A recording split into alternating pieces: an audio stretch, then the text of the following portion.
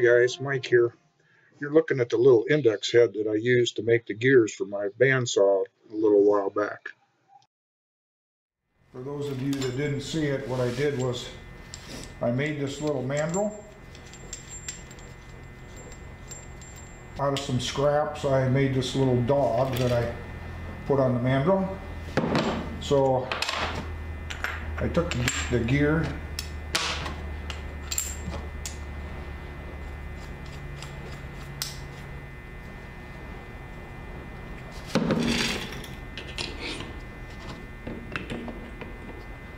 and then I had a tailstock. I had a little tailstock that came with my dividing head, and that's how I cut the teeth in my gears. So now I have something in mind that I need a chuck for, because the shaft that I'm going to be putting detail in is just more or less of a stub. So I want to hold it in a chuck. I got a chuck with this dividing head at the time, and I've never got around to mounting it up. So here's what we've got.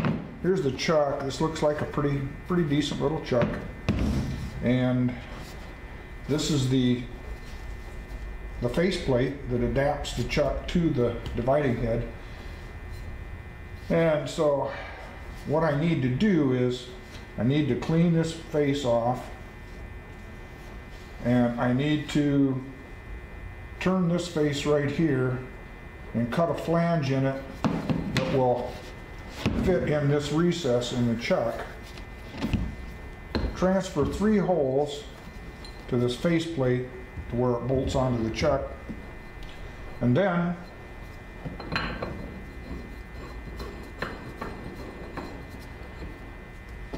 the chuck will fit on here, and there's my dividing head with a chuck on it. So we'll go ahead and get started. So I just did some indicating, and what I found out was that this face back here, which registers on the chuck, and this face right here, which registers on the index head, are parallel within a few tenths. So, and that's good, but when I flip this thing around, I want to be able to use this surface to register on the lathe. So what I'm going to do is take a light skin cut on this surface here. So that should put this surface parallel with this one and this one back here.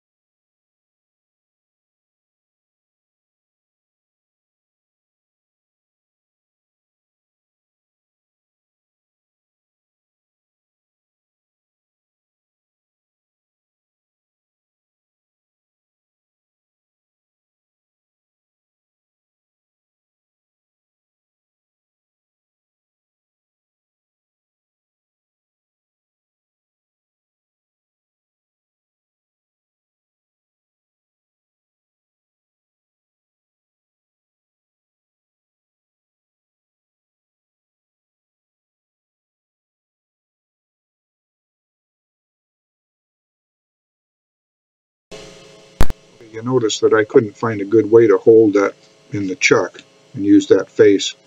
So I'm going to plan B, and I'm going to cut a plug that duplicates the size of the dimensions on the index head, and I'll turn right off of that face, which will be better anyway. I was just hoping that I could avoid the time.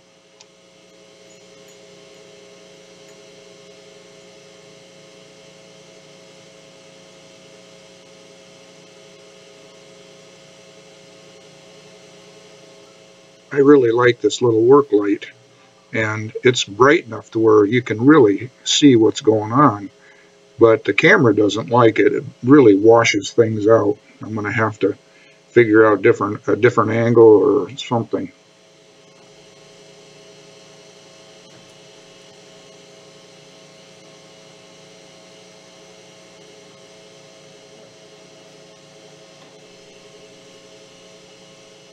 Now I just want to double check and make sure this face is running good in parallel.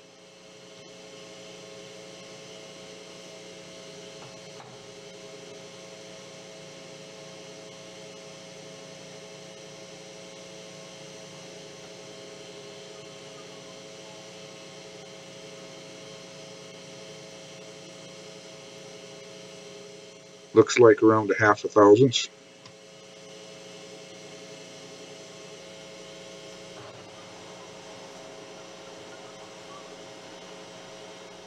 The outside is a non-working surface, but we'll take a skin cut just to beautify it.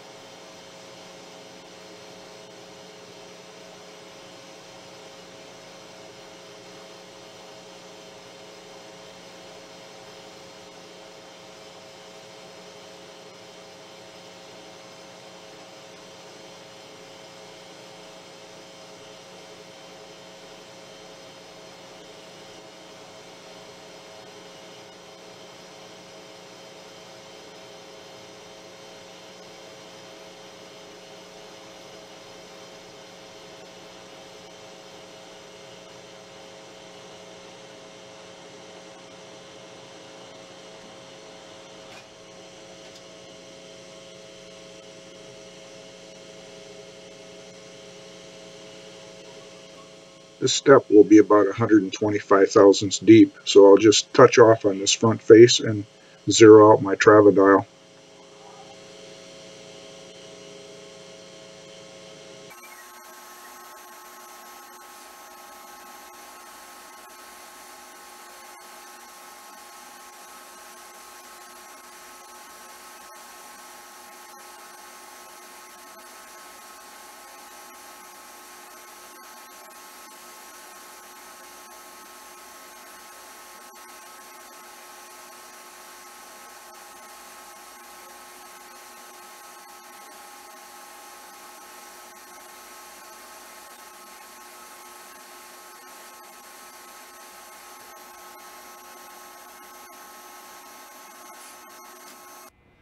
So now we have the faceplate machined up.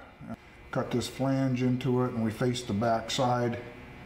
So it has a pretty good fit here on the chuck. I can detect no play in that whatsoever. So now the next step is there's 3 mounting holes on the chuck that holds this faceplate on. These 3 screws are, let's see,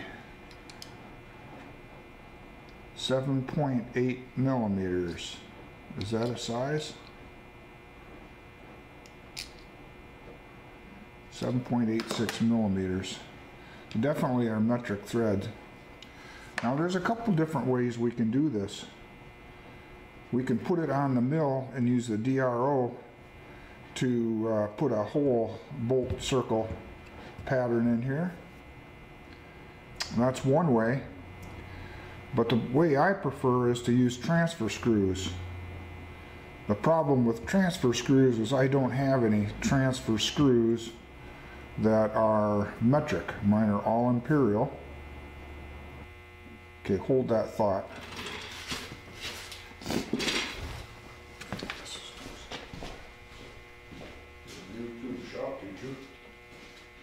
Boy, I gotta quit talking to myself like that.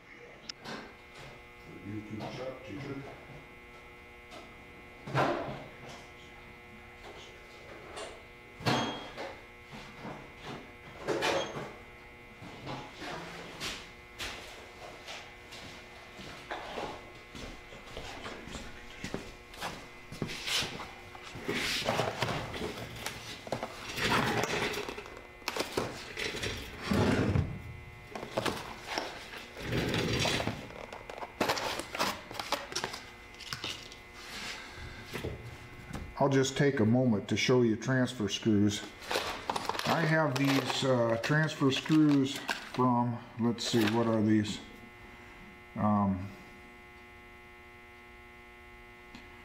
632, 832,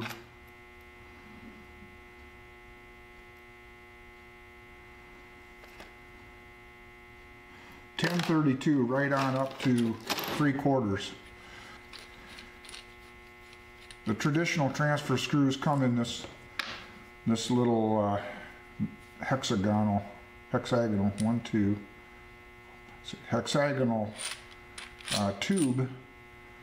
The hex screw, I'll show you the 3/4 because it's easier to see. It has a little hex on the end which fits in this hexagonal tube onto a little socket shape so that you can screw them in and out. And it has a little point on them. And the object of these is to just mark your center location. You don't really blast it in there. It's not intended to be a center punch or even a prick punch. It's just intended to give you a witness mark, something just deep enough that you can get a prick punch into to deepen the hole out just prior to drilling. So that's transfer screws. The second way would be to use transfer buttons, which I also don't. I actually have never owned any transfer buttons. I've seen them used a lot. And a transfer button is similar to a transfer screw, except it's got a little flange on it, and it just has a plug that fits in the size hole that you want to mark the location for. And that really is very foolproof. Possibly that's the way we'll go here. I'll have to make some. I'll only make 3. If I was making a transfer button size that was, you know, prone to be used quite a bit, a pretty common size, I would probably make a set of 6, but because these are metrics and I'll probably only use them one time, if I go that route, I will probably only make just 3, just enough to do the job here. So that's our decision right now. I guess I am leaning towards the transfer buttons, and I'll get back with you as soon as we take a direction. Okay, I'm almost embarrassed to show you this, but this is how I'm going to transfer these holes. I have my 5/16 18 transfer screws. This is obviously a metric, but what I've found is that these transfer screws will go in there deep enough to locate the center. So we'll put those in there.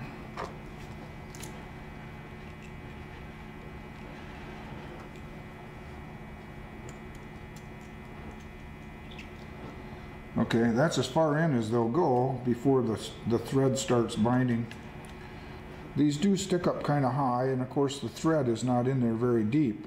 It's enough to locate the center, but it won't really damage these screws because you don't really blast these things in. Actually, for these things to be used properly, you only want them to stand maybe 20 to 30 thousandths proud of the surface that you're using to transfer.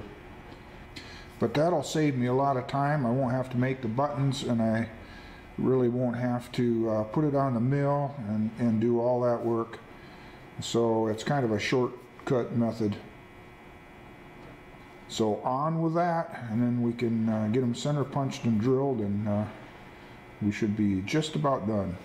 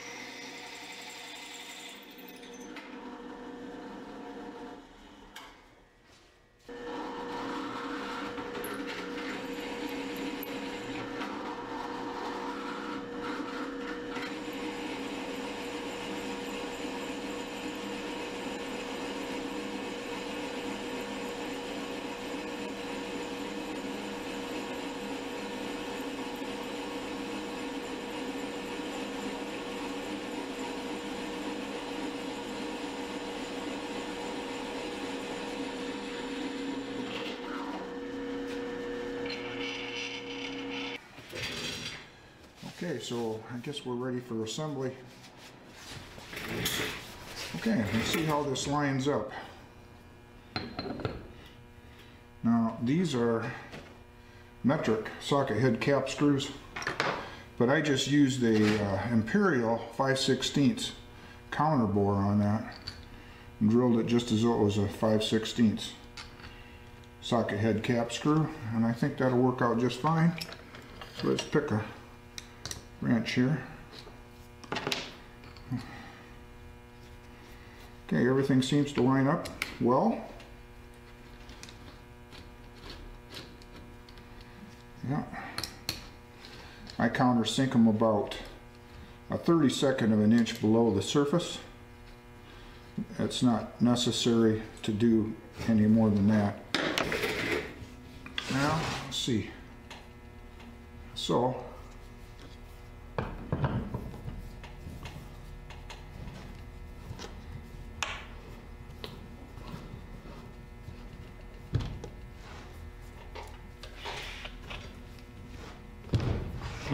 there we go.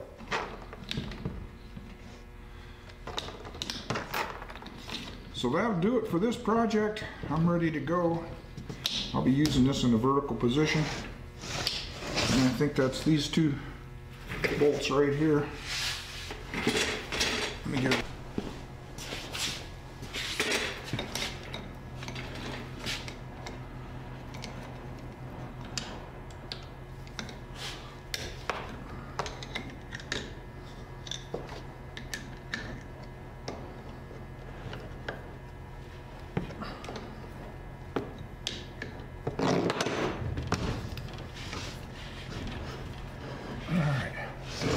So I'll be using this in the vertical position, and there's a little, somewhere here there's a little indicator. Get safety glasses off so I can see. I'll just rough set it right now. I think that's supposed to be vertical right there. That's clearly not, so it must be vertical. Of course, I'll indicate that before I use it to make sure it's the vice jaws are perpendicular to the base. So yeah, tighten this up so it doesn't pinch our fingers or something.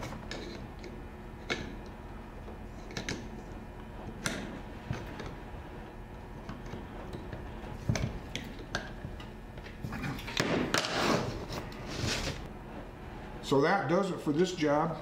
This is complete. This is how I mount the faceplate to chuck for the index head. I hope you got something out of this. I look forward to seeing you the next time. And this is Mike, signing out.